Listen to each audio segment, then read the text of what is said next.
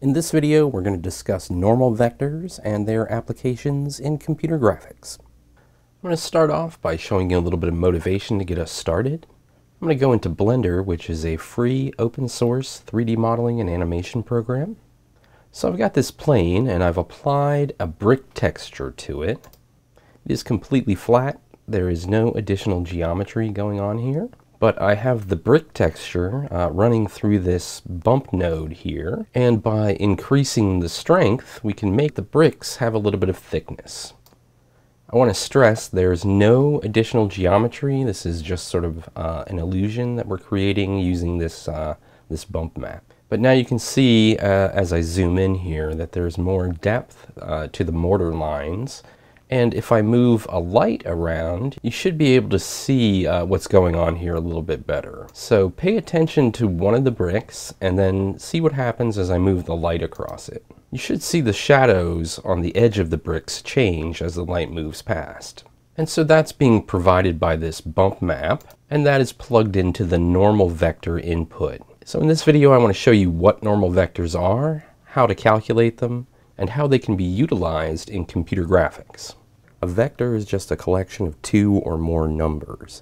In the context that we're going to be using them here in this video, we're going to be thinking of them as points in space, or an arrow pointing to a point in space. So in three-dimensional space, you're going to have three different unit vectors that go in the x, y, and z directions, and then every other vector or every other point in space can be identified as a combination of just x, y, and z values. There's a bunch of different notations you can use when working with vectors, and in this video I want to use this unit vector notation with the x, y, and z's with the hats on them. These are not variables as you might have seen in an algebra course. These are indicating that this is in the x direction or the y direction or the z direction. A normal vector can be thought of as an arrow that is perpendicular to the surface of our plane. As we move the plane around in space, that normal vector will point in different directions. So we can use the normal vector to determine the orientation of a plane. In addition, the normal vector is perpendicular to all the points on the plane. So we can calculate the normal vector for any point on the plane in order to track its orientation in space. So given any two vectors that lie on the plane, we'll call those A and B, we can derive a formula for the normal vector. This requires a special operation called the cross product, and it's denoted n equals A cross B. To calculate the cross product, we're going to make a 3x3 matrix, with the top row being our unit vectors, and then the coefficients from our A vector and our B vector. And then we'll take the determinant of that matrix. If this is the first time you're seeing matrices and determinants, don't worry, I'm going to walk you through it step by step. There are just a couple rules we have to follow to stay consistent, and then very quickly we're going to have a formula for this normal vector. First we want to isolate the x unit vector, and so we'll block out the A and the B in the column for the x there. And then we'll take the determinant of the remaining 2x2 matrix and multiply it by the x unit vector. So for the y unit vector is going to be a little bit tricky. You want to do the same thing where you block out the A and the B in that column. And then you want to move from left to right, starting with that column. So the first entry in your 2x2 matrix here should be A3. If you make your 2x2 matrix so that the A1 is in your upper left corner, then you actually have to use a minus sign here. Why that is will become apparent on our next set of steps.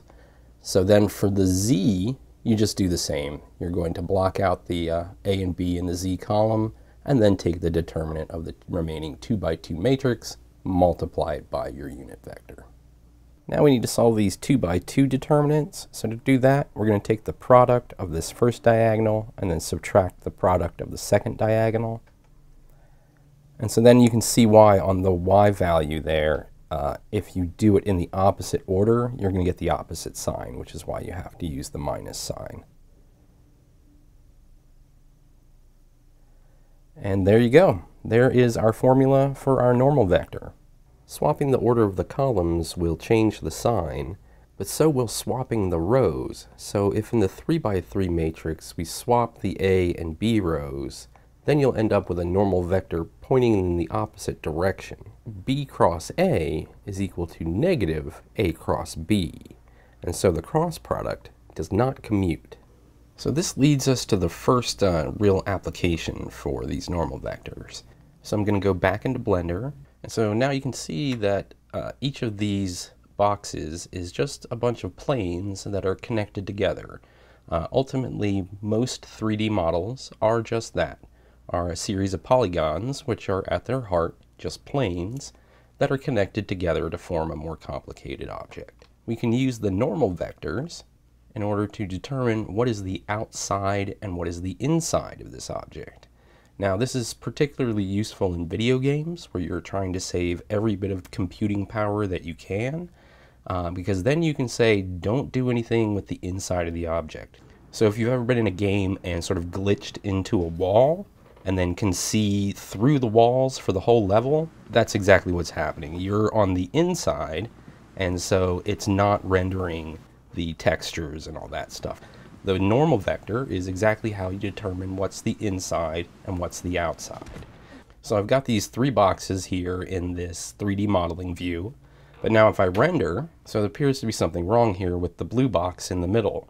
The top and those two front-facing sides are not rendering, and that's because the normal vectors there are facing the wrong direction. So it thinks that the outside of the box is the inside of the box, and that the inside of the box is the outside of the box. That's why we're seeing the three faces on the far side.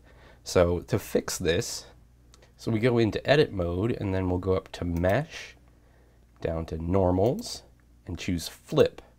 So what that's done is essentially just reverse the order of the cross product. Functionally, what we've done is switched the direction that those normals are facing. So now if we go back in and render again, you can see that the outside of the blue box now renders correctly. So another way we use normals is when you're working on a 3D model, a lot of times the way that you're building up the geometry is to use a technique called extruding. So I'm going to go ahead and extrude these three faces, but you can see that they all extruded on the same direction there. So that's often not what we want. So let's go ahead and go back, and we're going to do this again, but this time we're going to go up and choose face, extrude faces along normals. And so now when we extrude, they extrude along the normal vector for their particular face. Another thing we can do with this is just change our coordinate axis to be aligned with the normals. So if we change from global over to normal, so now instead of using this global coordinate axis represented by this red line here for the x-axis and this green line for the y-axis, there's actually a z-axis we can turn on here. But now that I've got it set to normal, any transformations that I do will be located here on the normal of the plane that we have selected. So it'll change depending on which face we've got selected, because that plane is oriented in a different way in space. And so it's aligning the coordinate axis for the particular plane, like so. Now things get really interesting when we start manipulating the normal vectors at different points on a plane. Now I mentioned earlier that the normal vector is perpendicular to all the points on the plane. So if we change the angle at which the normal vector meets the plane, then we can trick the lighting engine into thinking there's geometry there when there isn't. In order to understand how that's going to work, we need to borrow a couple things from our physics friends. When an incoming ray of light bounces off a surface, we reflect it across the normal vector. The angle the ray makes with the normal is the same for the angle of incidence and the angle of reflection. So by changing the angle of the normal with the surface, we can make our virtual light rays bounce as if there was more complicated geometry there. Which brings us back to our brick texture that we had at the beginning. So to look at this a little more in depth, we're pulling the color value out of this brick texture and running it into the bump map, We've also got it going into the color value of the shader, so let's go ahead and unplug that. So we're only looking at the bump map. And what that's doing is it's taking the color values from this brick texture and using that to make changes to the normal vectors on this plane. And so as we bring the strength down, you can see that there's less and less influence as the normal vectors go back to being perpendicular. And as we increase it, they're essentially rotating again, so that now it seems to be sort of three-dimensional, and those bricks seem to be raised up a little bit from the surface, but as we can see, it is completely flat. There is no thickness here. And so this 3D effect that we're getting is really just us manipulating these normals. The real power of this technique is that we can then encode the normal vector values, that directions that they're pointing on the plane, into an image texture as points of color. In order to see how that's done, we'll need a little bit of color theory. So there's two different theories of color, one that has to do with pigmentation and one that has to do with light. We're not interested in the pigmentation for this particular video. We're going to concentrate on the light version. So there are three primary colors of light: red, green, and blue. And by mixing different amounts of each of these colors, we can generate any color we like.